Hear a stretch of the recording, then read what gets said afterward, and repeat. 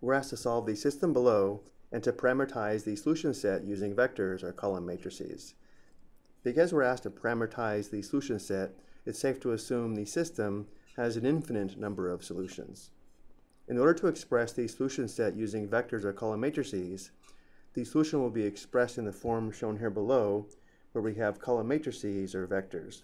But also notice how on the far right we have a factor of z, which means we'll be using the variable z to parameterize the solution.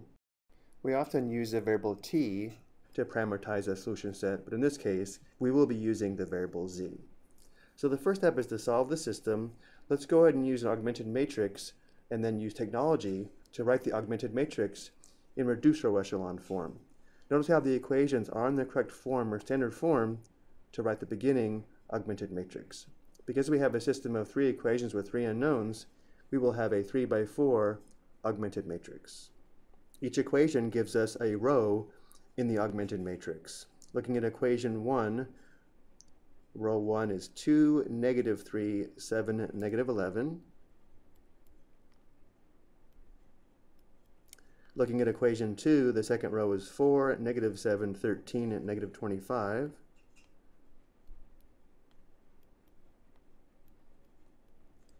And from the third equation, third row is 6, -8, 22, -30.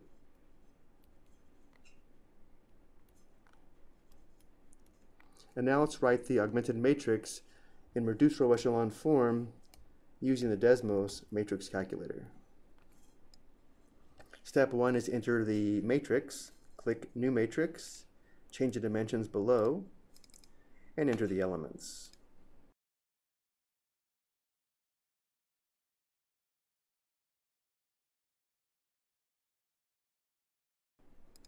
Double check the entries and press Enter. Next, press RREF for reduced row echelon form. Select matrix A, enter. And now the augmented matrix is in reduced row echelon form. Notice how we do have a row of zeros at the bottom, which does indicate we have an infinite number of solutions.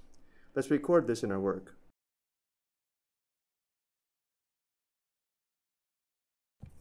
Again, because we have a row of zeros at the bottom, which corresponds to 0 equals 0, which is always true, we know we have an infinite number of solutions.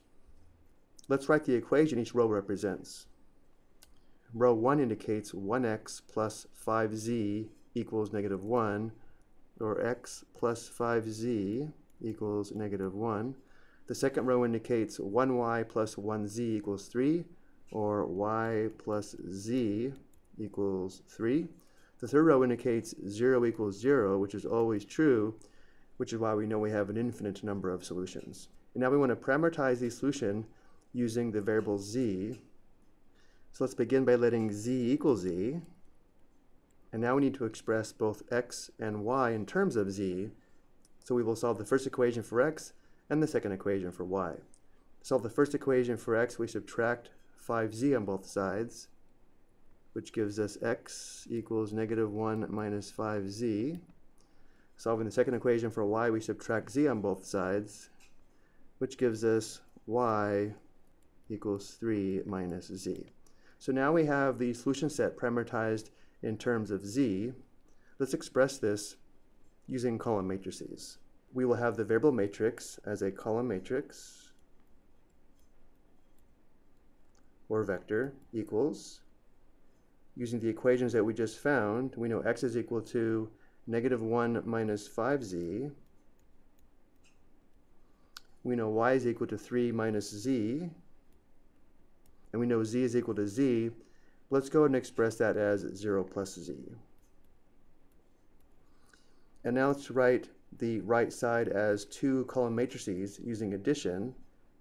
Again, on the left we have the column variable matrix, or the variable vector, equals, we will have a column constant matrix plus a column z-term matrix.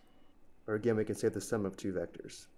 So x equals -1 plus -5z, y is equal to 3 plus -z, and z is equal to 0 plus z. And finally, to give the form as requested, we want to factor out the variable z from the far right column matrix. So the constant matrix, or constant vector, remains the same. And then this last matrix here on the far right, because we're multiplying by z, will be the coefficients of z, which are -5, -1, and +1. And now we've parameterized the solution set using vectors or column matrices as requested. I hope you found this helpful.